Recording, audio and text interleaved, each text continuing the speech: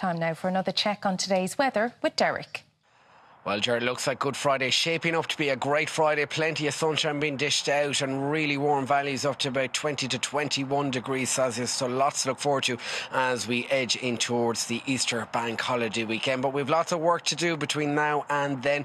We are looking at plenty of cloud cover now being shoveled out right across the country. Again, mist and fog, still a problem for inland and sheltered spots. Pretty dense in some areas. So do please take extra care if you are out and about on those roads now this Wednesday morning. The best of brightness, as you can see in the map there, we're on Donegal, Jerry, the Inishowen Peninsula. Also here behind me into parts of Dublin now, the Wicklow, and into County Kildare, and those light southeasterly breezes, 8 to 11 degrees, best there for South Kerry and into West Cork. Across this afternoon, that cloud cover hanging on with us, the best of brightness, if any, around parts of the west into South Galway and into West County Clare. But it will be quite mild, quite warm, in fact, top valleys there of 11 to 15, possibly even 16 degrees there through western areas.